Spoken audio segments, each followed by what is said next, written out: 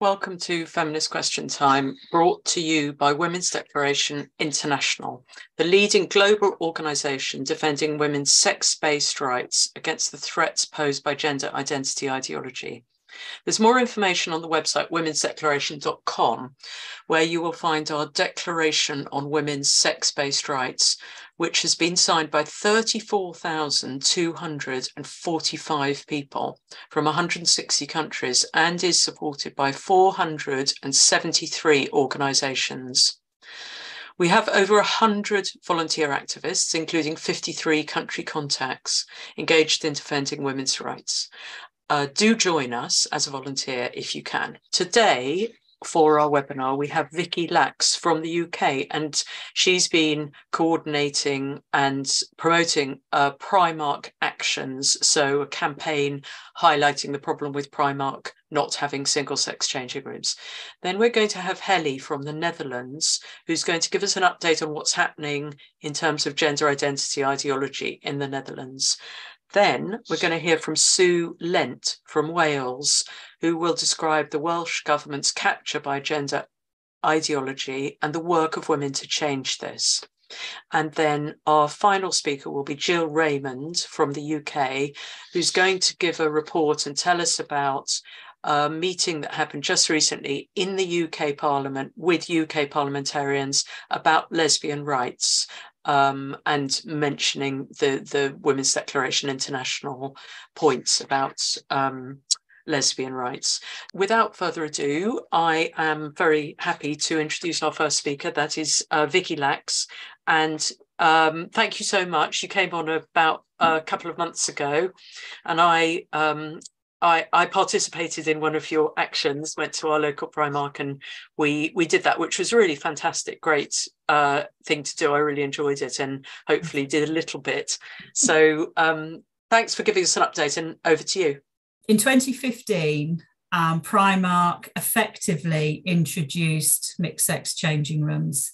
They made the decision that transgender customers could use the changing room of their choice. They went fully gender neutral in 2019, following which, from some, fairly basic analysis I've done, there was an exponential increase in men's sexual violence against women and girls in those changing rooms. I use a lot of the work that Suzanne Black has been doing over the last few years.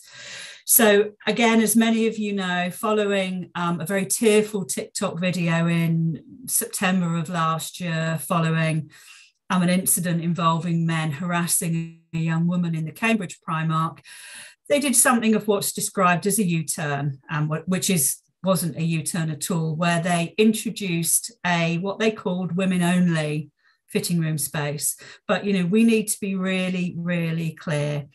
Primark's definition of woman is based on gender identity. So a man who says he's a woman will have access to the women-only changing rooms. Primark say that their staff are trained to be able to stop any individual, also known as a man, who they believe is abusing that policy from accessing that female space.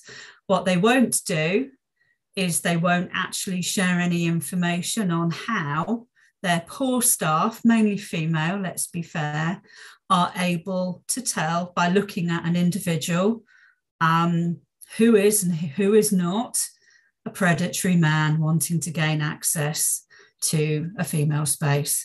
And ever did it feel more relevant than this week, with yet another terrible issue that is going on for our sisters in Scotland. So what we know is there have been well-documented instances of men's sexual violence in Primark stores dating back to 2007. Some take place, as we know, it's fairly common. Retail outlets, particularly supermarkets, are real hotspots particularly for upskirting and voyeurism.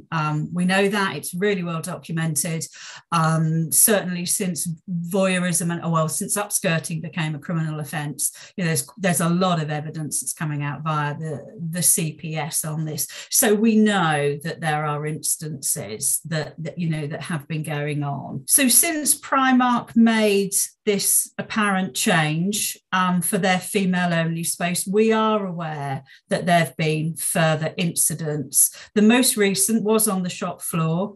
It was as a young woman or a girl, she was 16, was apparently leaving the store. A man has been arrested and charged with sexual assault. I'm not a legal expert, but I understand that he was remanded. And that there is possibly some relevance in that, but it's not something I'm too familiar with. And then on the 17th of December, a father tweeted at Primark that his daughter had been getting changed in Primark, was spied on, came out into the fitting room to find a man, basically indecently exposing himself. He was ejected from the store. And then the poor young woman basically found the same fella in the changing rooms at H&M, who also have mixed sex changing rooms. I think one of the things that's really concerning, all of this is concerning, is that women and girls are still thinking that women means single sex, and it doesn't.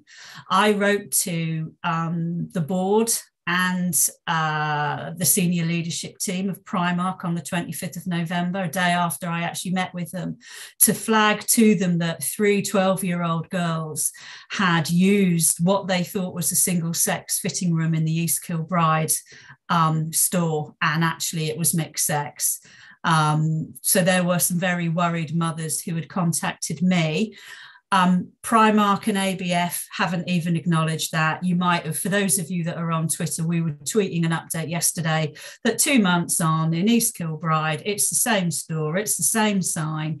So women and girls are still using what they believe to be single-sex changing rooms, because understandably for many women and girls, when they see woman, they think woman. They don't think a man who calls himself a woman. I think some of the other things that we're seeing, and from the meeting I had with Primark, is they are absolutely adamant that they are not going to step back from this at the moment. So they're basically putting in, they are more robust curtains. I've actually seen them, and they are putting in boards at the bottom of the fitting rooms. They can't put them at the top because of fire regs, and they think that that's okay. They seem to have no recognition that for many women, it just won't be enough for them to be enticed back into what is still a mixed sex space. So we had a fairly candid exchange of views when I met the Primark team at my local store back in November. What I also did in November, ably supported by, or December rather, fabulously supported by some of the women from Locals for Women, was I am a shareholder in Associated British Foods, so I had the fun of going to their AGM. I sat in the front row, and I have to say, as an introvert, it was really hard. I'm not very good at being in spaces with lots of other people. But I asked my questions, I raised my concerns, and I was astounded when the CEO of Associated British Foods, George Weston, and his family are the majority shareholder in Primark. They might have an interest in corporate structure, basically sat there and said in this room that one of the advantages of unisex changing rooms was shorter queues. And wasn't it marvellous that he could now get changed with his wife, or not get changed with his wife, but go in with his wife rather than sitting outside when they were out for a shopping trip. And I guess as I sit here, I reflect on, how the women and the girls who are sexually assaulted and spied on in Primark changing rooms felt about that, and whether he would be quite so privileged if he were to say that to them. It was quite astonishing. I also asked Associated British Foods via their chairman for a further meeting. I actually wanted to arrange for any, or for them to hear from women who were self-excluding from Primark for whether it's religious reasons, whether it's for reasons such as mine, that I just want privacy and a space away from men, or whether it's women who have been subjected to men's sexual violence, and they declined that meeting. They weren't interested in hearing our voices because their solution, they feel, is to put in slightly better curtains, and that will deal with it all. So again, you can imagine what my view on that was. So I guess action, what we're doing, there's a number of things here. So the action that we're looking for, we know that in the UK, you know, this is all telling you what you know. This is the long haul. We know, you know, I think there's probably either going to need to be legislation or, and God forbid this happens, a really serious incident that leads to change, because they're not going to do it willingly. So I guess what I'm interested in doing, and I do quite a lot of work around this that's not on Twitter, be really interested to gather information about the other locations that Primark trade in that I've noted here. They have really big expansion plans this year. They are not going online. George Weston has come out fairly heavily again to confirm that. So this is a high street retailer. They're bricks and mortar. That's their gig. That's their model. So if anybody is interested in gathering some information on what's going on in the country that you might be in, where Primark are, that would be fantastic. My email address and Twitter are at the bottom. So we'd really like to understand what's going on overseas. The other thing, if anybody is interested, and I guess I would say this, is there is an action for anybody if you're interested in this. There's all sorts of communication we can have with Primark. We will be taking some more coordinated action. So if any woman is interested in, you know, joining and being a part of that, then again, you know, please do get in touch with me. What I would say, for some actions where we've got groups set up, we are needing and we are vetting women. So please don't be offended when we do that. The reason that we do that is, again, telling you what you know. You know, we're getting told people hope we die. We're getting death wishes, all because we want men to stop sexually assaulting women when they go out shopping. It is crazy. So it is about keeping women safe. So please don't be offended. If for an action you might want to join, we just ask you to go through a little bit of vetting with us. We just want to keep everybody safe, but there is something for everybody to do if you would like to be involved. And I hope it's all right, just while I've got this time, just to say this. When I started this, I was just really angry, and I realized I was waiting for somebody else to try to make the change that I wanted to do. So I do me. I'm for a lot of this, I'm me on Twitter having a middle-aged woman rant. But what I have found, and I wanted just to acknowledge this, is the support and the solidarity of other women when I've asked for help. And that's women like Jo and Bernadette at WDI. Every time I ask, can I talk? Amazing, unstinting support. It's Joanna at Northern Rad Fem and Northern Rad Fem who bring their skills and support and sisterhood to this. It's locals for women who, again, brilliant group of women who just step up and help, and we're all interested. Lots of other like-minded women, and also very much, as I've said before, Suzanne Black, who's been documenting what's been going on in Primark for ages. So this is a real effort of like-minded women coming together. It's not a group. You don't have to be in a group, but if you want to join and raise your voice, even if it's anonymously with a mask on, that's absolutely fine. But thank you very much. Brilliant. So we're now going to go to Sue Lent, and she's from Wales. She's a Cardiff County Councillor, member of Merched Cymru, Welsh Organisation of Gender Critical Women, and also of Labour Women's Declaration Working Group. She sings with, you're going to have to say this, Sue, how do you say the name of your socialist campaigning choir? Sorry, I didn't realise you were going to read it out. Corcachi and Cardiff. Yeah, it's good I didn't try. Right, a socialist campaigning choir, and used this experience to set up another one, Wiffen, the women's choir, who sang at Filia, the recent conference that was in Cardiff. One of Sue's proudest achievements is she was one of the original women who walked from Cardiff to Greenham Common with a 1-year-old baby in 1981. And she's going to talk to us now about the situation in Wales. So thank you so much, Sue. It's lovely to have you, and over to you. Well, Jock and Val, Joe, thank you very much. I think it's very timely. Thank you for inviting me to speak about the situation in Wales. And I think it's very timely given the actions of the Scottish Government in passing the Gender Reform Bill, which would bring in self-ID for 16-year-olds, and the response of the UK Government in deciding to use Section 35 of the Scotland Act 1998 to block the bill. Prior to the passing of the Scottish Bill, the Scottish Government obtained a judgment against the gender critical group For Women Scotland, which ruled that a GRC grants a change of sex under the Equality Act, and that was the Lady Haldane judgment. So there is a conflict between the Scottish Bill and the Equality Act 2010, as it's always been understood. The Equality Act contains single sex-based exceptions, which mean that trans-identifying males with or without a GRC can be excluded from women's spaces, for example, prisons, changing rooms and refuges. So the Scottish Bill is very dangerous for women and children and a threat to their sex-based protections. So to turn to Wales, Wales, like Scotland, is one of the countries making up the United Kingdom.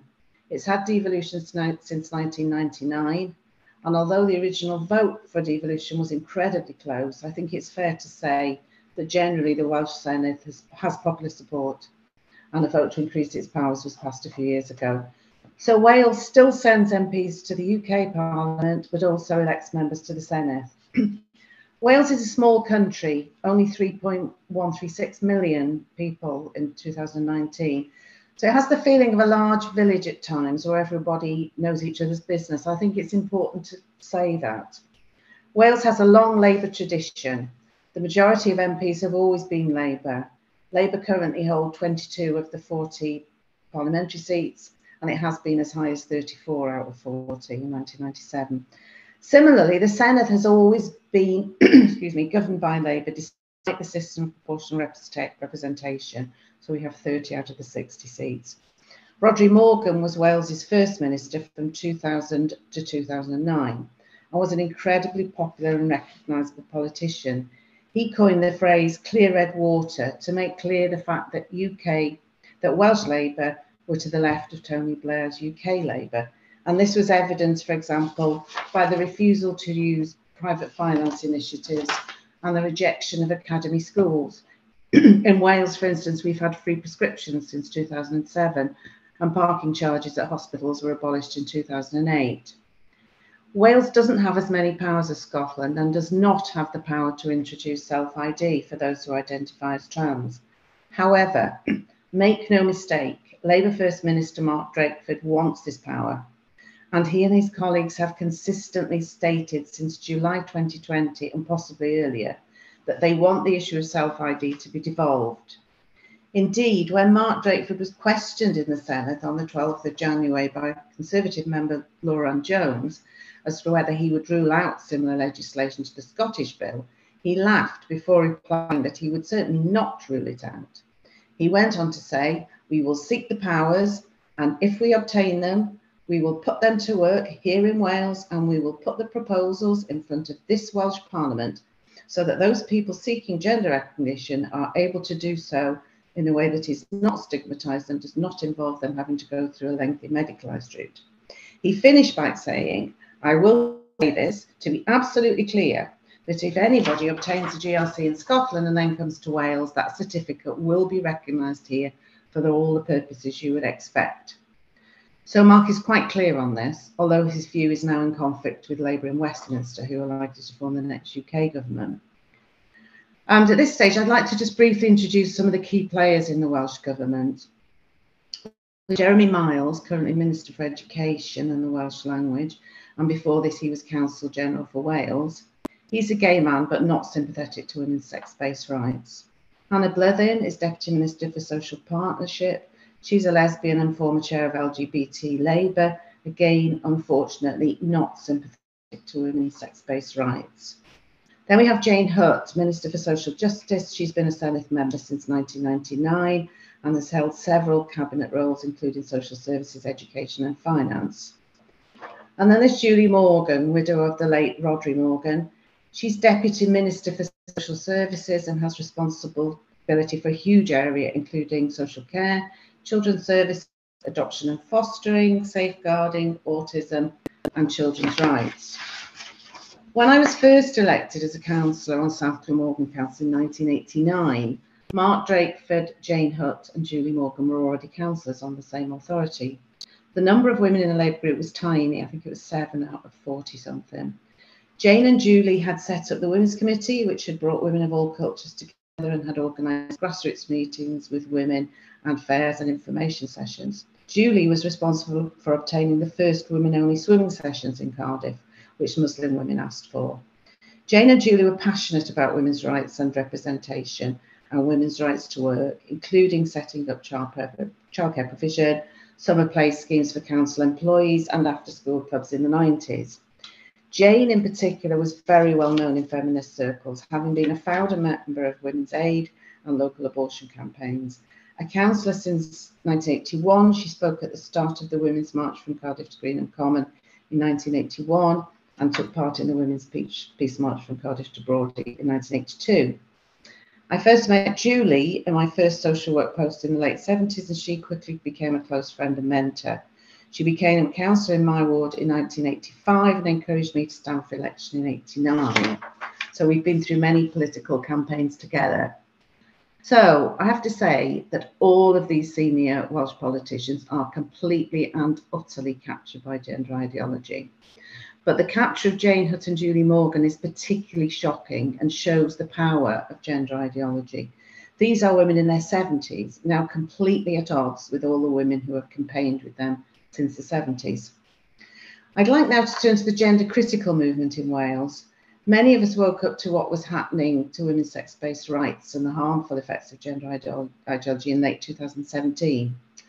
Through word of mouth and social media, a loose group of us, many of whom were active in the Labour Party, formed in Cardiff, and this happened in other areas across South Wales.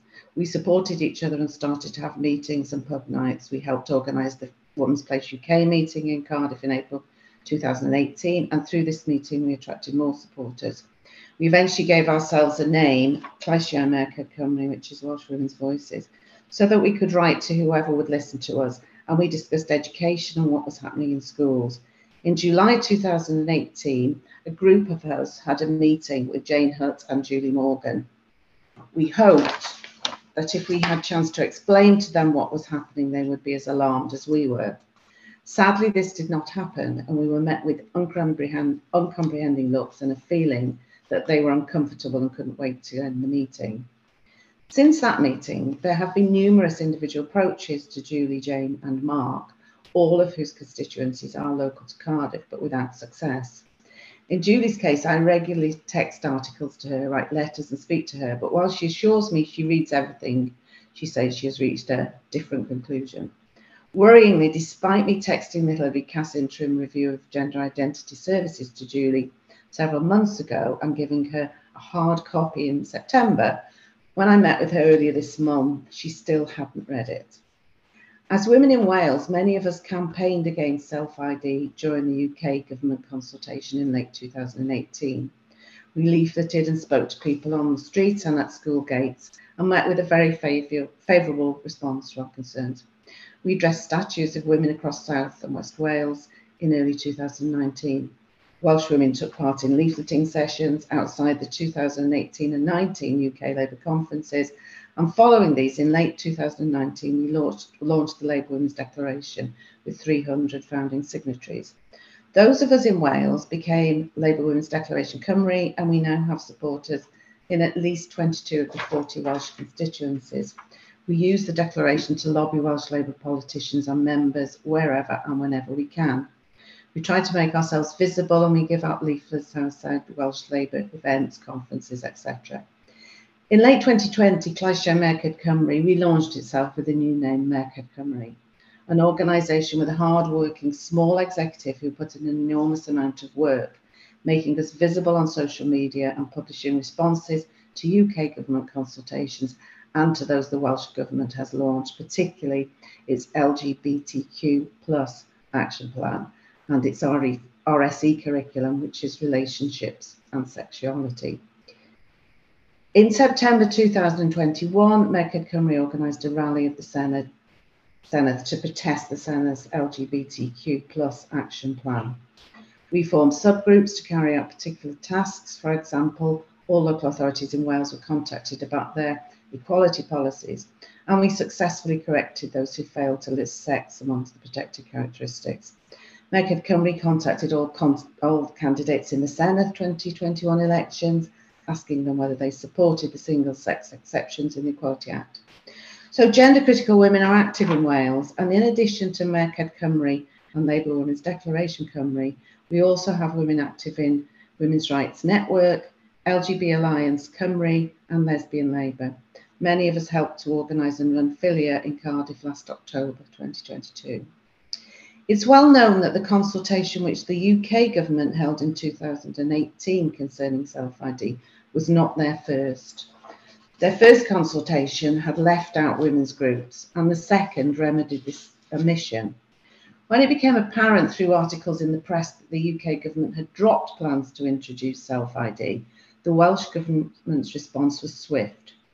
Jeremy Miles and Jane Hutt put out a statement accusing the UK government of, quote, failing in its commitment to formally respond to the GRA consultation by repeatedly delaying publication of the review and expressing disappointment that there had been leaks of selected sections of the report without proper communication by the UK to Welsh ministers. The statement said, this has caused significant distress and anxiety amongst trans people and wider LGBTQ+ communities here in Wales and the UK. We believe trans women are women, trans men are men, and non-binary identities are valid. We restate our support for trans people's right to self-identification. We have provided funding to Stonewall Cymru to begin work engaging stakeholders to develop an updated transgender action plan for Wales. This became the LGBTQ+ plan. At a constructive meeting this week, we heard directly from members of the trans community who expressed their concerns about a lack of progress by the UK government regarding its commitment to GRA reform. So this July 2020 statement is very significant, and it makes it very clear where the Welsh Government stands, and is a real slap in the face for all those women who responded to the UK-wide consultation. The Welsh Government has complete faith in Stonewall and hasn't caught up even now with the fact that many public bodies and private companies are now dissociating themselves from Stonewall. Two phrases that we hear so often in this debate are expert panel and good practice, usually used to justify what the Welsh Government is doing and which is anything but expert or good. So the expert panel, which was set up to develop the LGBTQ+ plan, was chaired by a well-known woman, Lou Thomas, who has frequently singled out gender-critical women on social media and labelled them TERFs and transphobes. The membership of the expert panel was entirely made up of trans rights activists, some of whom were well known for harassing and intimidating women. So to turn to the LGBTQ+ plan itself, which is put out in the names of Mark Drakeford, Hannah Blithen and Jane Hutt, I suppose the first thing to say is that in common with so much that comes out of Welsh Government, this plan completely accepts gender ideology as a given. There's no discussion about this or recognising that gender ideology is just that ideology. It's always presented as fact. LGBT Alliance Cymru has a 56-page response to the plan, and I'll just cover some of their concerns. They point out that LGBT Alliance Cymru had volunteered to be involved in the preparation of the plan, but that they have been consistently rebuffed and only allowed to participate in this consultation on the plan. They state that the action plan is fundamentally flawed and suggest Welsh Government should withdraw it and start again. They suggest that LGBTQ+ is an unmanageable basis for policy, improving the life outcomes of such a bulging, undefined basket of individual identities cannot be measured and monitored in any meaningful way. Some of the points that they make are that throughout this debate, anyone questioning gender ideology has been abused and ignored. We must recognise the differences of opinion, the emerging evidence of harm to women, girls and boys, and to same-sex attracted people, and the importance of free speech. They say, we are opposed to the damaging impacts of unquestioning affirmation. We call for a formal multidisciplinary inquiry into the rapid rise of young people, especially girls, unhappy to grow into adulthood as their birth sex, quite possibly as lesbian or gay. So the so-called independent, so-called expert panel definition of affirmative care reads, this refers to the way in which care is provided. Affirmative care models take the child or young person's lead and orientate themselves towards understanding and appreciating their gender experience in a supportive and non-stigmatizing environment. This approach aligns with the children's rights approach to care and is endorsed by the American Academy of Pediatricians. So LGBT Alliance Cymru points out that the plan and report use contested, ill-defined or undefined language which has no basis in law. They say the term queer is offensive to many lesbians and gay men. In the glossary of the panel, we have trans is an umbrella term to refer to people whose gender is not the same as or does not sit comfortably with the sex they were assigned at birth. But in the easy read version of the plan, transgender people are born as one sex but are the other. For example, a person who looks like a man on the outside but may be a woman on the inside. Their definition of lesbian refers to a woman who has a romantic and or sexual orientation towards women. Some non-binary people also identify with this term.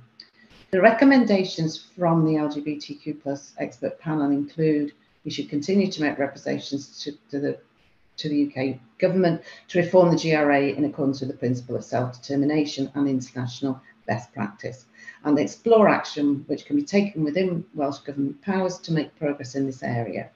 So it's all about self-ID, and LGBT Alliance Cymru asked the question, what about lesbians who wish to organise a social group? They will experience difficulty for simply maintaining their boundaries. The plan should make it clear that lesbians and gays can organise as they wish. So the LGBTQ+ action plan is unsurprisingly in favour of a ban on conversion therapy for trans people, and Hannah Blythyn is fond of saying you can't have the LGB without the T. Her approach, like many Welsh Government ministers, is very simplistic. And there are some very suspect statistics in the recommendations of the expert panel which inform the plan. They say 6% of women have experienced domestic violence in the past year, but 19% of trans and non-binary people, and that 46% of trans people have had thoughts of taking their own lives. So it kind of downgrades women as, you know, not as oppressed, I suppose, as trans and non-binary people. On the 21st of June 2020, Hannah Blythyn made an oral statement in the Senate, Pride and Progress on the LGBTQ+ action plan. And here are some snippets from this statement. We are enabling more inclusive education with Welsh Government providing national guidance for schools by the end of the year to help them fully support transgender pupils.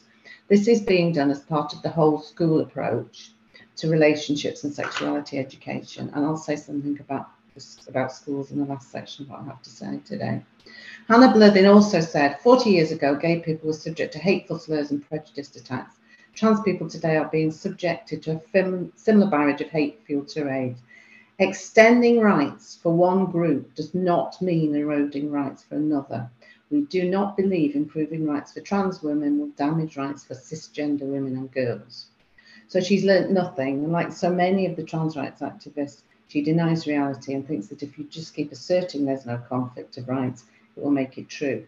She also confirmed we will seek to devolve additional powers to improve lives and protect transgender people.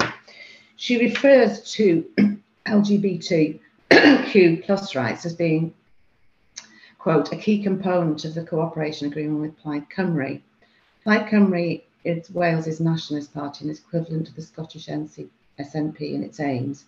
At this stage, I'd like to just talk about the other political parties at the Senate and at UK government level. Plaid Cymru definitely has members and supporters who are gender critical, but at parliamentary and Senate level, there's no one speaking out in support of women. Plaid Cymru member Helen Mary Jones was back in the Senate from 2018 to 21 and was known to be gender critical, having chaired the Women's Place UK Cardiff meeting in April 2018. However, she was placed second rather than first on the regional list. in 2021 and so lost her seat. This was undoubtedly because of her gender-critical views, and she had suffered shaming and humiliation from the Plaid leader Adam Price, who had forced her at one point to put out a statement of apology in which she agreed to undertake training. Adam Price is a gay man who has been applauded in Plaid Cymru for his and his partner's use of surrogacy to have children. We know from Helen Mary that there are sympathetic Plaid Cymru Senedd members, but it's very unlikely that they will speak out. The political composition of the Senedd is Labour 30, Conservative 16, Plaid Cymru 13, and the Lib Dems 1. The only openly gender-critical members of the Senedd are Conservative Senedd members, particularly as already mentioned, Laura Ann Jones, who regularly asks questions of the First Minister. However, it's different at parliamentary level. At this stage, I'd like to introduce the wonderful Tonya Antoniazzi, Labour MP for Gower, which is just west of Swansea in South Wales. Tonya is an ex-rugby international player for Wales and has been concerned about what is happening in sport and other areas for a number of years. Many of you will have met her at Filia last October in Cardiff, where she cheered at plenary on women in sport. She works closely with Labour Women's Declaration members and has spoken at our meetings. She was one of, of the brave women who spoke out in favour of women's sex-based rights in the parliamentary debate earlier this month around the government's use of Section 35 to block the Scotland Gender Reform Bill. Labour MPs Rosie Duffield and Karen Smythe also spoke, and Miriam Cates from the Conservatives. All of these women were shouted down and heckled by some Labour and SNP MPs. And the Labour MP Lloyd Russell Moyles, not content with shouting at Miriam Cates and accusing her of transphobia, crossed the floor to the Conservative benches so that he could sit close to her and glare at her in an astonishing display of misogyny and male intimidation of a woman. As in other countries, and I was interested in what our speaker from Italy had to say on this last week, it's the right-wing party which is advocating for women's sex-based rights, and this is true in Wales at Senedd level. However, there are a growing number of female Labour MPs across the UK who are sympathetic. This includes several in South Wales. Some are more public than others, but the numbers are growing. Labour Women's Declaration members have put in a lot of work at parliamentary level, including cross-party work with women in other political parties. We've had openly gender-critical members of the House of Lords for some time, of all parties, and independent members as well. The work of these women across the political parties is slowly paying off. Conservative gender-critical women have been particularly effective in terms of the number of Conservative MPs they have influenced, and can take a lot of the credit for the Conservative government standing up to trans rights activists in its own party. We're now seeing a shift in Labour in the UK Parliament. The UK Labour leader Keir Starmer's decision not to oppose the Conservative government's blocking of the Scottish bill is very significant. There now appears to be a distinct difference between Labour in the Senedd and Labour in the UK Parliament. As we know, the Welsh Government is completely out of touch with the general public, and nowhere is this more evident than in the area of sport. Plaid Cymru member Sionna Williams, in reply to Hannah Glyddon's statement, said, "I also believe that trans women are women, and that the way that trans women are being excluded by sporting bodies, whether you agree with it as a method of ensuring fairness or not, is emboldening those who are using sport as a cover for their transphobia and prejudice." She asked what conversations Hannah Glyddon had had with sports organisations and bodies in Wales about the ramifications of the decision taken by FINA, which is the governing body for swimming. In response, Hannah Glyddon confirmed that she and Senedd member Dawn Bowden had had conversations already with sporting bodies. We know that Hannah Glyddon and Dawn Bowden have approached the Welsh Rugby Union to argue against their policy announced last September, which says that contact rugby for players in the female category is limited to those whose sex was recorded as female at birth. Refreshingly, Naked Cymru was one of the groups which the WRU consulted, as were retired sports players, including Tonya. Hannah Glyddon also informed the Senedd that she had invited Emily Bridges, a transgender cyclist, quote, to share her experiences. How arrogant and out of touch are Hannah Glyddon and Dawn Bowden, and of course our First Minister, who in answer to a question from Laura Ann Jones about sport said, "My starting point is that transgender women are women." He also said, "I do not understand the point the member makes, that you can be too inclusive. To me, inclusivity is absolutely what we should be aiming for." So no understanding of why we have separate categories in sport, including sex. He also had the cheek to say that in such a potentially divisive issue, the responsibility of elected representatives is not to stand on the certainties of their own convictions, but to look for opportunities for dialogue, to find ways of promoting understanding rather than conflict, and to demonstrate respect rather than to look for exclusion. This from the man who has never actually done this and has been confrontational and dismissive of gender critical women. I'd like now in this final section of my talk to concentrate on schools and children. Clearly these are incredibly important areas. Boris Johnson, when he was UK Prime Minister, stated that children in schools should not be taught anything that suggests they could be born in the wrong body. I've no doubt in England this is difficult to ensure, but in Wales we don't have any attempt at similar assurances. In fact, we have the reverse. From First Minister down, we have statements and policies which support the born in the wrong body narrative. If I can say a few words about the Hilary Cass interim review into gender identity services, I've already mentioned that Julie Morgan has not read it, despite children falling under her remit. Laura Ann Jones question mark Drakeford in the Senate about the review, and in a fairly long exchange in answer to her questions, he started off by saying that the Cass review was commissioned by NHS England for NHS England. He said it is one source of evidence amongst others which can be drawn upon in developing services for trans children and young people in Wales. And he went on to say that the Welsh Health Specialist Services Committee met with Dr Cass in March and that they intend to ask for expressions of interest from those in the field for a gender identity development service for Wales, and that will be informed by the Cass review and conversations with her, but also by a broader set of evidence that we have here in Wales on the needs of young people in these circumstances, which will allow us not simply to pick up a set of solutions devised from a different jurisdiction, but to develop these services in a way that is sensitive to the landscape of services and the needs of young people here in Wales.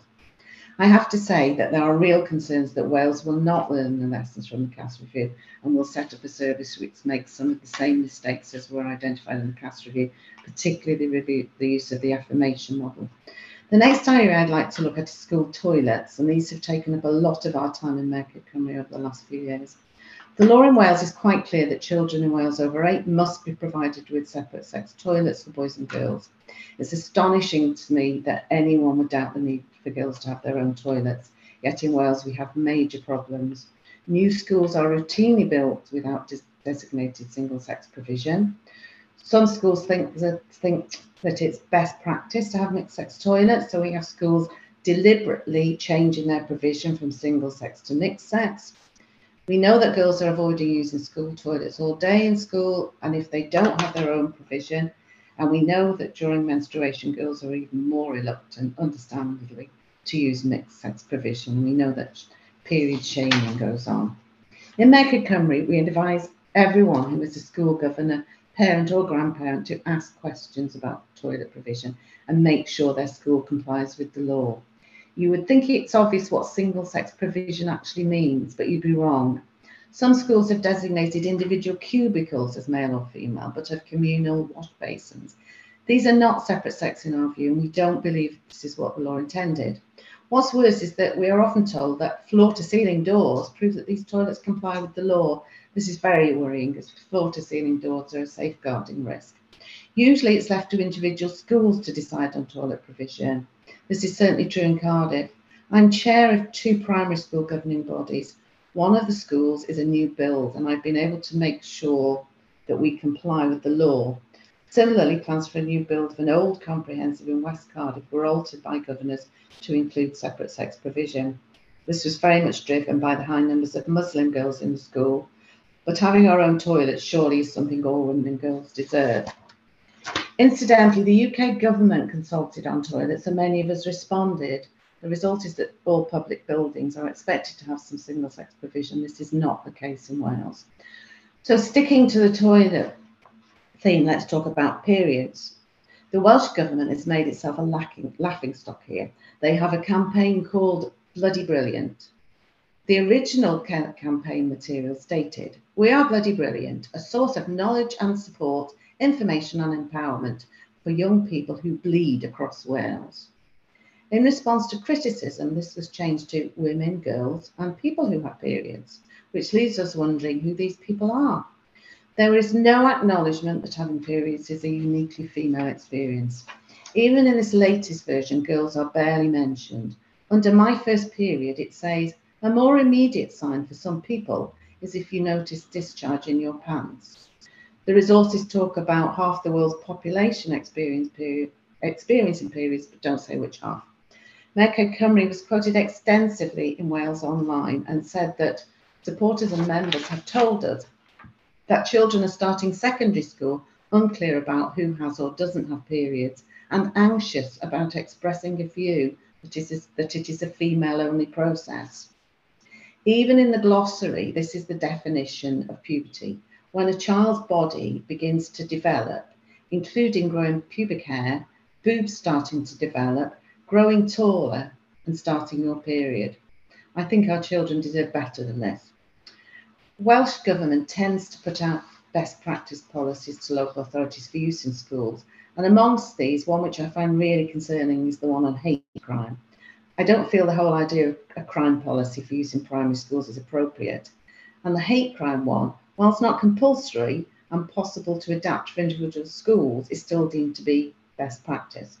Its section on gender hate crime is, as you would expect, problematic and includes misgendering amongst its crimes. The policy has links to Stonewall and mermaids.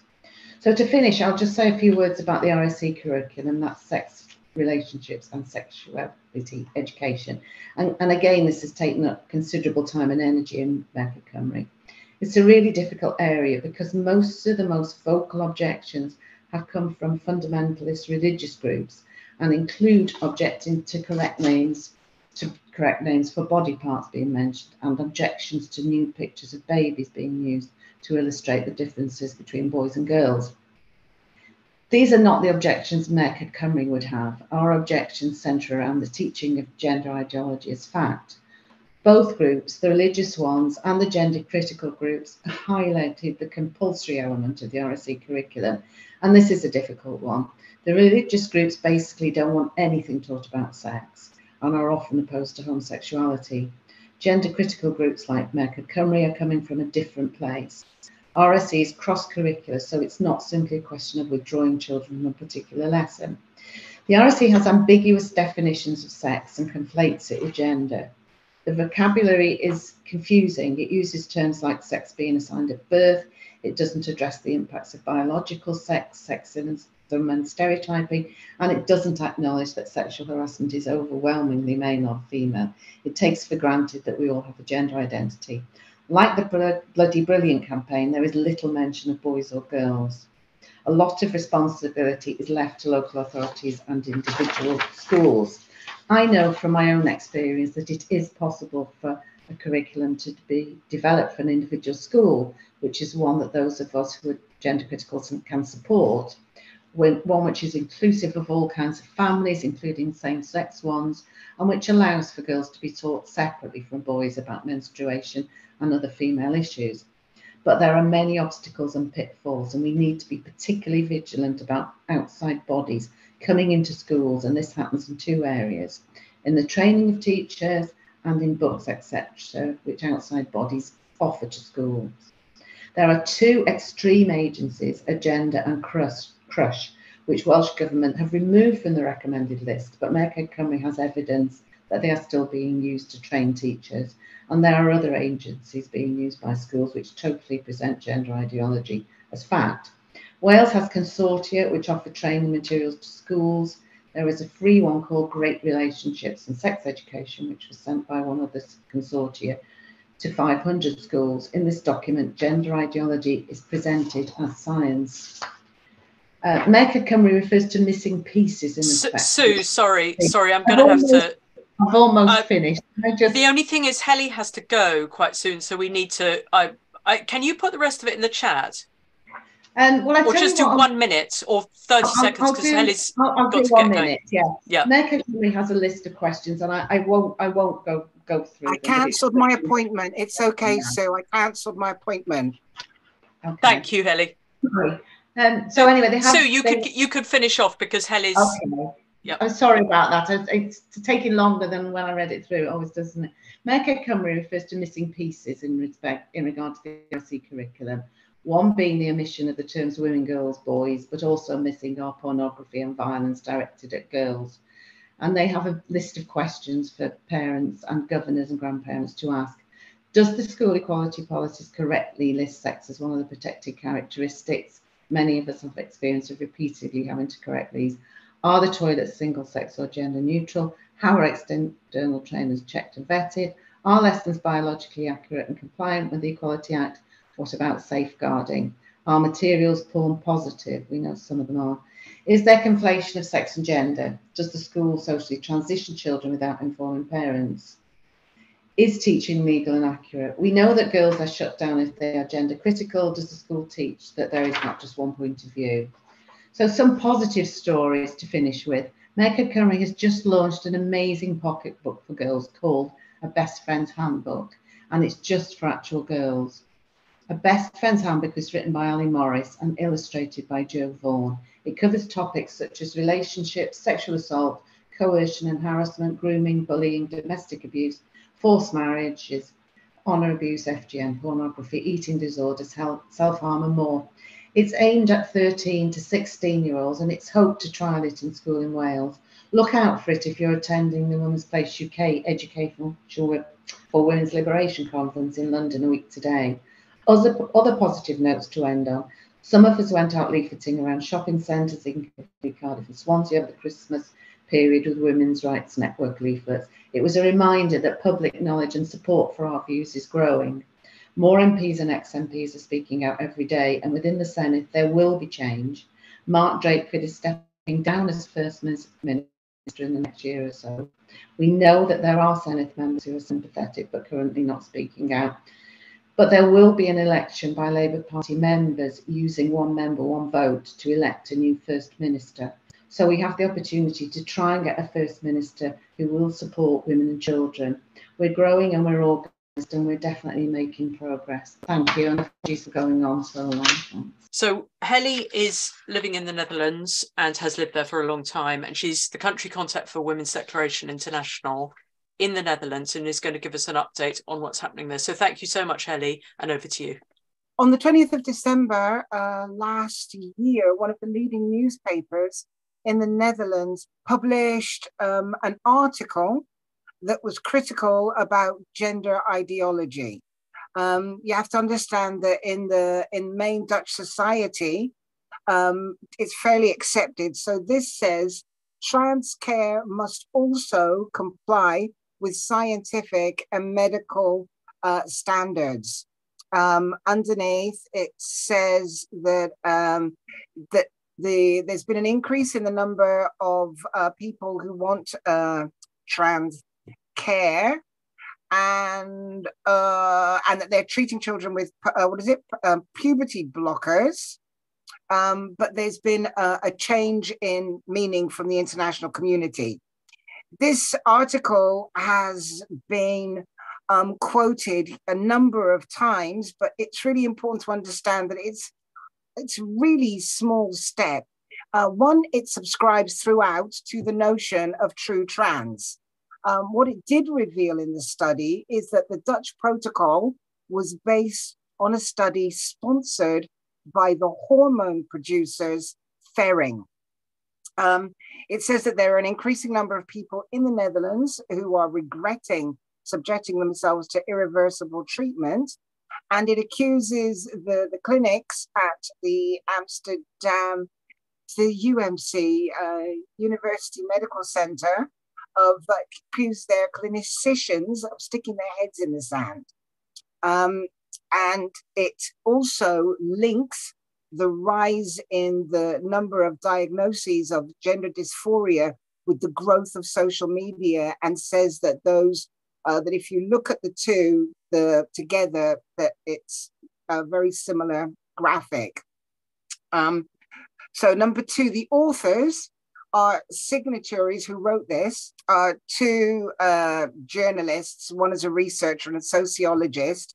And they are the authors of a manifesto, that's what they call it, which has been put together that's called Gender Doubt. The one thing that I want to say about this piece in the article, this article that is the most important is that it's not a mainstream journalist. No, the slides are not in English, sorry, but I'm doing a translation.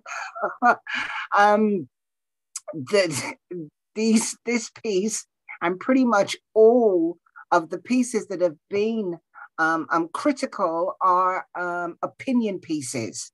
So this one is one that's actually called Opinion and Debate.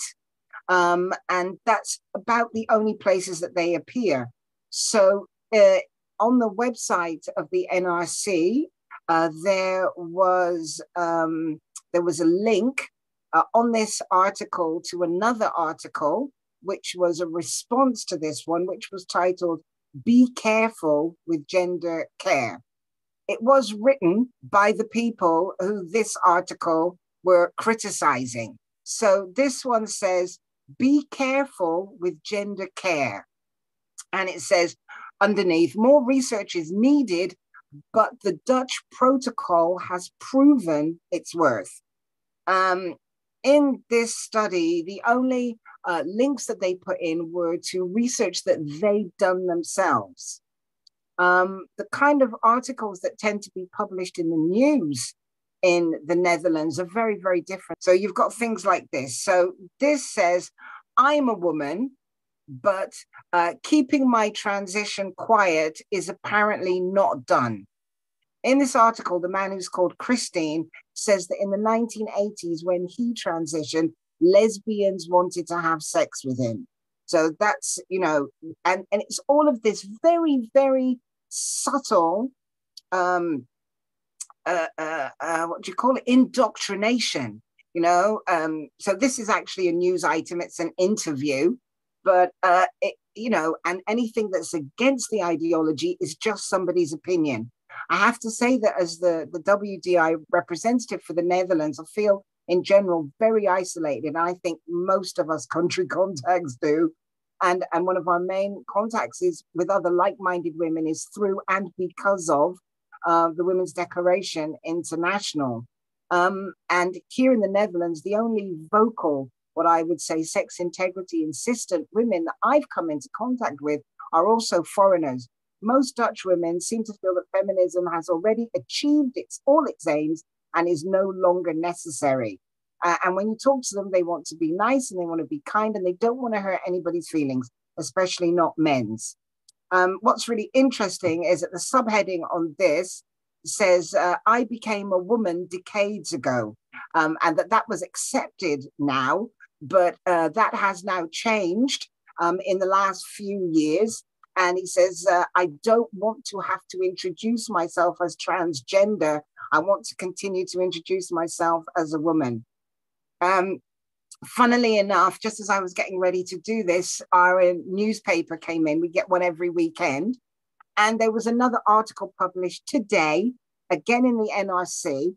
And this one, which makes my partner, who's a scientist, rage, was in the science section. So this says teenagers or puberty with a pause. There is so much misinformation in this article. Pictures this really ungirl-liking boy. He believes he's a girl. He's on puberty blockers. There's interviews with him. And again, the article is written by the same team from the Amsterdam University Medical Center who treat this person. So the article says that puberty blockers are fully reversible.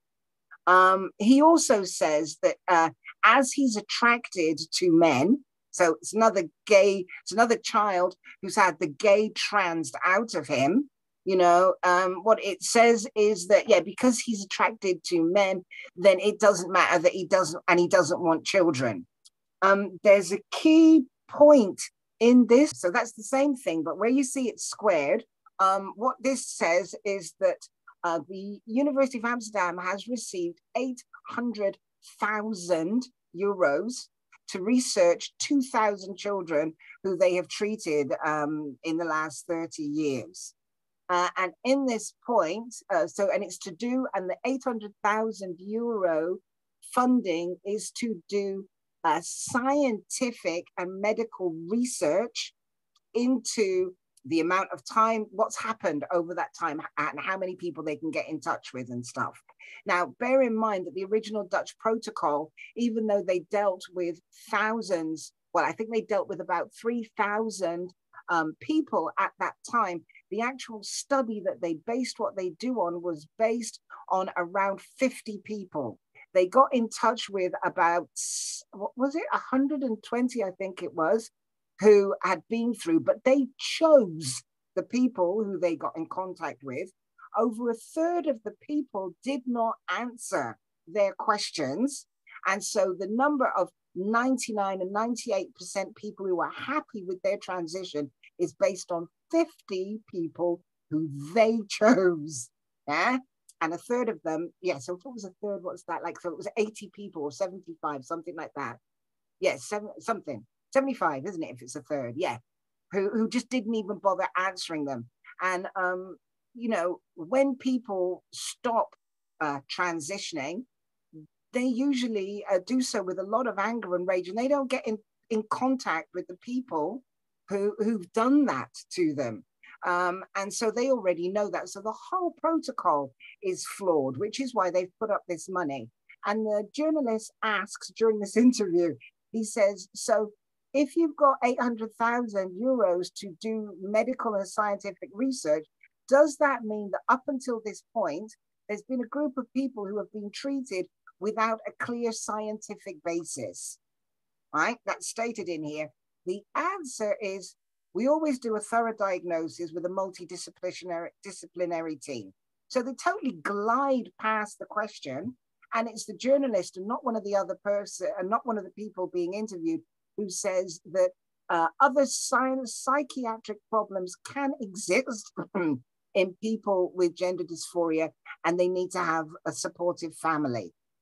Underneath this paragraph, right exactly where the bottom red line goes, is the start of the next paragraph. So having asked that question in the first one, in the next paragraph, the heading of the paragraph is "Worries are unfounded." So it is important to state that despite this almost total or seeming total support for the ideology in the newspapers, on the television, like, you know, one of the most famous comedians did a skit in which people who were asking the questions that we ask were labeled as egocentric, arrogant, ignorant boomers. What came as a massive surprise was that when it came to the passing of the self-ID law, so there's this group who the two men are the two authors from the of the article are part of this manifesto, as I said. Now, the manifesto was set up by a group who were called Gender Doubt. And they got together with, you know, the usual collection of religious people and right-wingers to do a poster campaign throughout the Netherlands. So people who were on Twitter, Instagram may have seen that this campaign, that this poster that they did out, yeah, this poster is the bit in the middle, was defaced all over. There was there were literally busloads of people, young people, going from Amsterdam all around the country to deface this poster in bus stops and on the walls. And what it said, well, it says up there, the new transgender law affects everyone. So on the basis of this, they hang on a minute, yeah. So it says, so they created a manifesto, and in the manifesto are the reasons why gender ideology, when they say gender ideology, they mean the law, is opposed, are laid out in the manifesto. And number one is the rights of women. Number two is its lack of a scientific basis. Number three is that the way that it is proposed and the way that it is that you can't speak out against people. So if you are at all critical, you're accused of being hateful. So they say that the way that it's presented is a threat to democracy. They also say that the basic parameters are antithetical to religion. And of course, in the Netherlands, everybody has the right to worship as they want. And they just say that the whole way that it's premised and the way that it's spoken about means that it's exclusionary to religions. And the number 5, the way that it's being implemented undermines parenting. The manifesto has been signed by officially 40 individuals. And I think that's because, you know, officially on the website, there's just 40, but I think they've all paid and they all pay and contribute to have that there and to support it in some way. But one of the people who signed it, there's one guy who just describes himself as a father of 2, but there's a lot of people from organizations on there. And I think that one to note is Caroline, who was the former WDI country contact in the Netherlands and the founder of a charity, stichting charity, for Zij, for she or for her. You might have heard about them because they've had their money accounts blocked for their women's rights activism. And Caroline has, to all extents and purposes, dropped out of public life because she just came out very openly as being gender critical, assuming that would be fine. And of course, has got the usual round of death threats and shit. So she's kind of a bit more in the background, but still working with her organization. So when this campaign was started in about this time last year to give it time for up until September, it was, everybody thought these posters, they kept saying they're transphobic and they're hateful and you mustn't take any notice of them.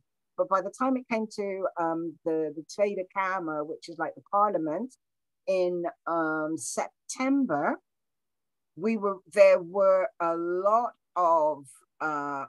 there was a concerted and extremely well thought out political backlash to the ideology. And one of the best kind of speeches was presented by a young, he's like in his 30s and he's originally Afghani. He was a refugee. And he framed it in terms of the care that you have to have for an individual. So of course, most of the women framed it in terms of women's dangers and, you know, all of the stuff that's happened, and that was poo-pooed and shouted down as being hateful. And his presentation was all about how these are very young, vulnerable people, and isn't it asking too much of them to make such a huge life-changing decision at such a young age on their own without the support and guidance of a professional? And that he felt that was irresponsible. And anyway, there was such a huge discussion. They'd allowed 4 hours for it. It went on for 16 and then started again the next day, and they closed the next day early and they took it off the table. And today we know nothing. Yeah, but their money was also cancelled from PayPal and other places. It wasn't only Bunk that they were stopped from sending money to. It's literally, you know, like even her bank accounts have been threatened. Anyway, so up to date, we don't know when the law is going to be proposed again. And we're assuming, everybody's assuming that the pro people are lobbying with the other, because of course the whole left is captured, but there's a lot of lobbying going on at the moment. And we assume that when they think they can push it through, they will give a really quick announcement and put it into Parliament to try and push it through. So we just have to be really, really vigilant at the moment. In the meantime, it seems like there's more one-to-one conversations taking place. So I think here also there is a wave of feeling that, you know, the tide is turning, That was it. So Jill Raymond is active member of UK WDI Women's Declaration International. She wrote a letter explaining the concerns for lesbian rights to many parliamentarians, maybe all of them, in the UK, and then was invited to come and explain those issues and bring along some other lesbians to the House of Lords, well, by a lord, or a baroness, and had a meeting a couple of weeks ago, which seemed to go quite well. So Jill's going to tell us about that, and thank you very much for coming, Jill, and over to you. Yeah, thank you, Jo. Yes, indeed, because as Sue had given us a good summary of what's been going on in Scotland, and a lot of us have been following that across the UK, particularly through WDI updates from Sally.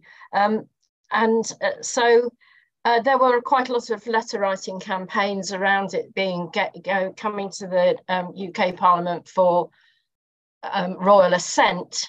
And I've also been listening to a lot of lesbians speaking on our webinars and in the breakout room about how we've been losing our lesbian spaces, what's happening to lesbians online.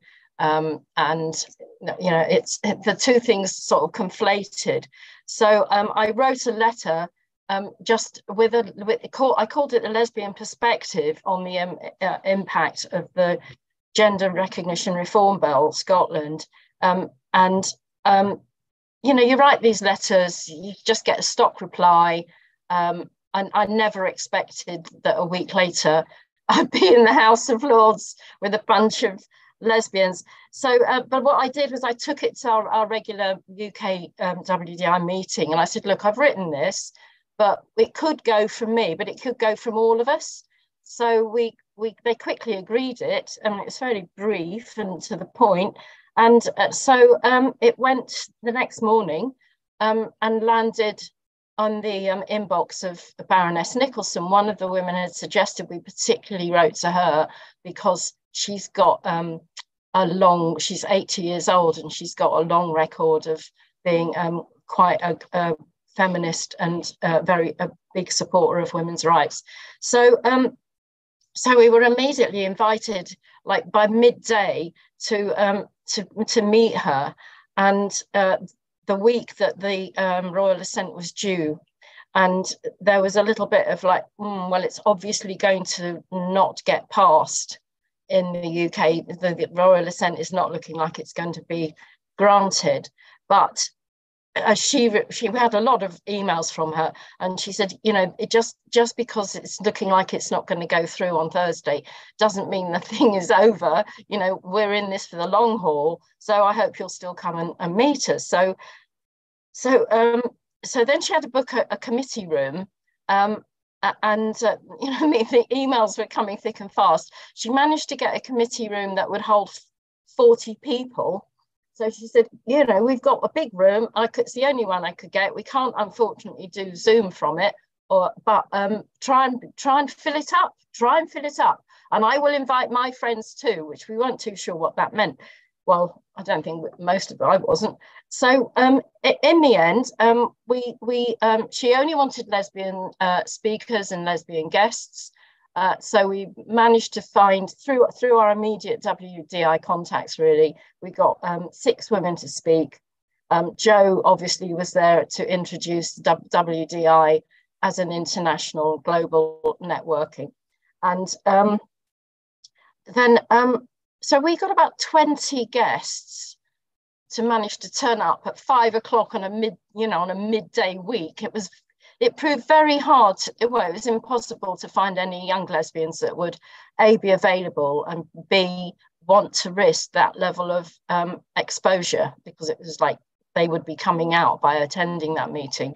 And actually, that's really highlighted for me how much responsibility us as elders have to into the younger generations of lesbians. So you know, most of us have got a lot less to lose. We're not necessarily in work, for example. So Bernadette and I were invited to have tea with her an hour before the meeting, which also wasn't very expected, but it did help us put us at ease. And another thing that I just sort of mention is that she's Baroness is quite hard of hearing, so she does lip read. So that was a sort of a consideration. I felt that was a consideration, but it was all being recorded. And when we got into the room, it was full. Her guests, we had been given a guest list, and her guests were cross-party parliamentarians from House of Commons and the House of Lords. I think we can safely say that they weren't all on our side, but some of them sent their aides, because it was at the very time that it was all going off in the House of Commons with Moyles and the unpleasantness within the Labour ranks, you know. So anyway, we had 6 speakers, and then she took on the chair and chairing and opened it to her parliamentary guests to ask our broader guests some questions. And one of the things that was really nice was Joanna Cherry had come, and she spoke about how touched and overwhelmed she was to be sitting in that room full of lesbians. Oh yeah, there's that lovely picture of us at the end. She had Baroness Nicholson had invited her niece to sit in to listen, so her niece took the photograph for us. So yeah, so that's we were all like, oh, we were only there an hour. And another thing that happened was that parliamentarians were coming and going. You can see one in that picture just about to leave. Every time one arrived, she stopped the meeting to introduce them and welcome them and get a seat for them. So this actually sort of nipped quite a bit of the time that we had. So we didn't have a lot of time at the end for questions and answers. But we felt very welcomed, and that there was a great response, basically. And then one of the things that I'd really hoped was that WDI would impress her enough, and that she would like us enough that we would be able to become an organisation for ongoing consultation. And one of the things that has become really apparent over this, or a lot of the the laws around self-ID, are that no women's organisations have been consulted. And so we actually, I think it also works for WDI that we're not politically aligned. In the House of Lords, they do a lot more cross-party work for more non-UK listeners. The House of Lords, they're not elected. So our House of Commons are elected, but there's a lot of scrutiny and cross-party work goes on in the House of Lords. I think I've explained that reasonably well. So we were delighted at the end of the meeting, with all the thanks was going on, and she said, I'm so interested. Some of the speakers were really moving. You could see some of the parliamentarians looked a bit shocked at some of the statements that our speakers were making. And she said, I hope that you will be able to come back again. You'll be very welcome to come back again, which was just like the icing on the cake, really, wasn't it? So she's also a very big tweeter.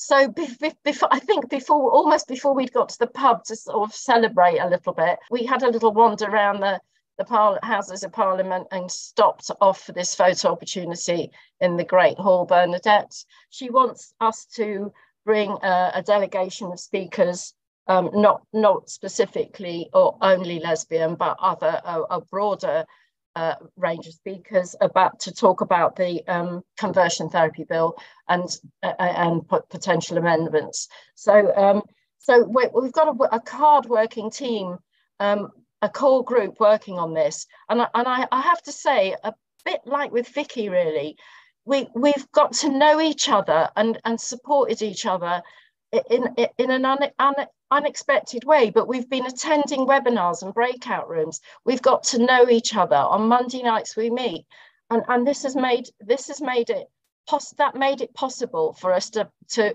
form a core group to work closely and really, really efficiently and harmoniously to get this done in a week. So yes, thank you, WDI. Thank you all our supporters, and full steam ahead.